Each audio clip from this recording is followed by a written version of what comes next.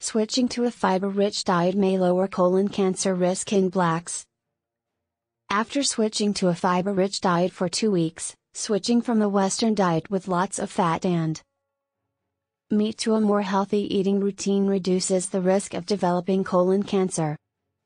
Reverting to sooner eating habits may place an individual in greater danger for developing colon cancer. Thus, concluding a small but elegant study published in urban Pittsburgh and rural KwaZulu-Natal, South Africa. It contributes to the body of evidence that diet plays a key role in the development of colon cancer.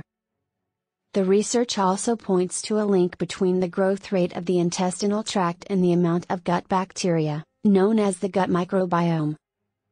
An international team of researchers recruited 20 African American individuals living in Pittsburgh and 20 Africans living in KwaZulu-Natal. All of the volunteers had their diets analyzed and their gut microbiomes inspected. They also had colonoscopies. This examination of the large intestine, the colon, was conducted by the team for the entire community. It has been reported that polyps are lesions that can range from a few millimeters to 15 centimeters and can develop into cancer. Therefore, none of the 20 South African citizens had any polyps.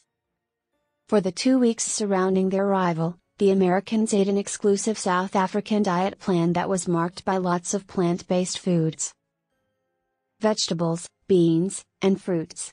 African diet tasters ate Western food, which was typically high in fat, protein, and meat.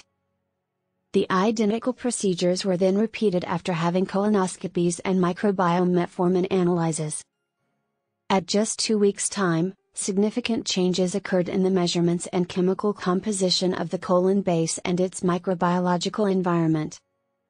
Those following a traditionally African diet exhibited significant reductions in inflammation and other factors associated with colon cancer.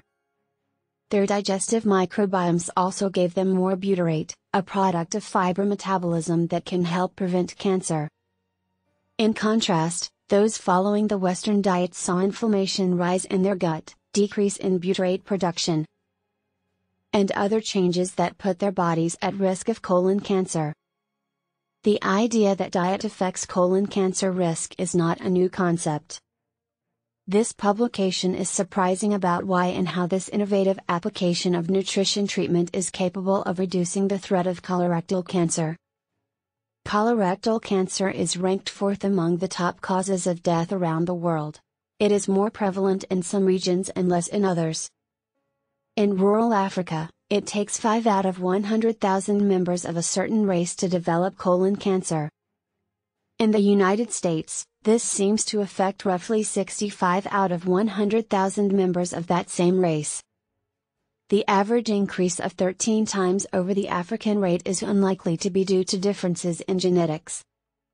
You don't need to follow a traditional African diet to help prevent colon cancer. Here are some dietary changes that can help.